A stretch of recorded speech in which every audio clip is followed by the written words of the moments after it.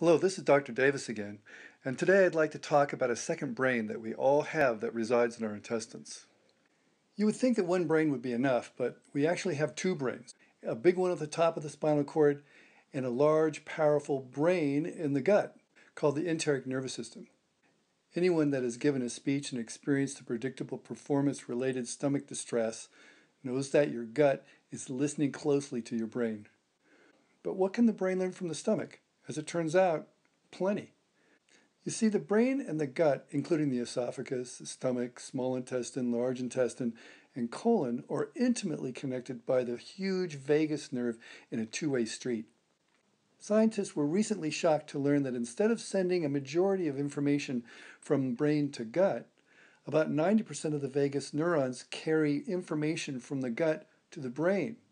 In fact, a new successful treatment for depression is vagal nerve stimulation, indicating that gut activity has a major effect on the brain's sense of well-being. This means that your general state of mind and your emotions are greatly affected by the health of your intestines.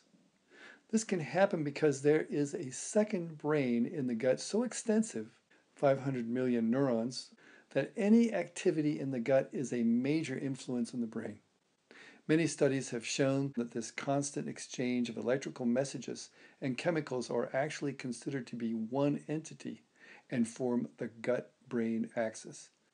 This is why ailments like irritable bowel syndrome, ulcers, Parkinson's, and depression have symptoms at both the gut and the brain level.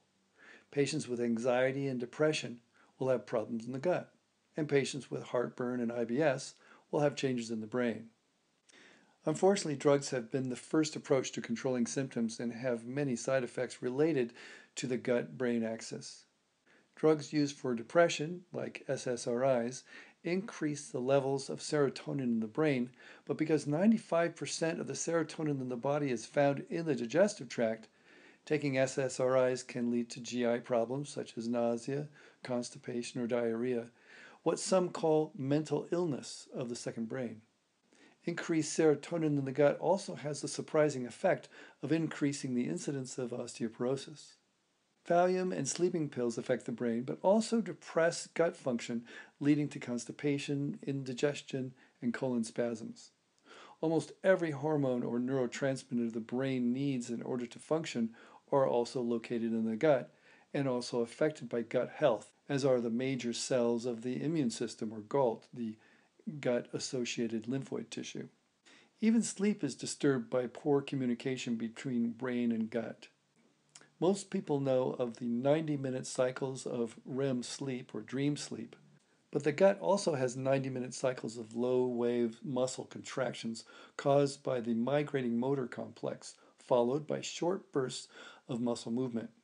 People with bowel problems like irritable bowel syndrome or Crohn's disease have abnormal REM sleep because of this relationship between REM sleep and gut contractions. Most people don't realize that the gut has such a significant role in the emotions and well-being. Unfortunately, because of this, digestive health is often overlooked as a major contributor to brain function and overall health. Many psychiatrists are now beginning to understand this relationship and seek the help of functional medicine experts to help direct their care. Testing gut function by measuring the levels and species of good bacteria can be very helpful, along with looking for malabsorption, H. pylori, or the bacteria that causes ulcers, possible parasites, and the most common irritant, gluten. These tests, along with information on the adrenal glands that evaluate problems with sleep and stress, can go a long way in formulating a plan to get back on track with both the first and the second brain.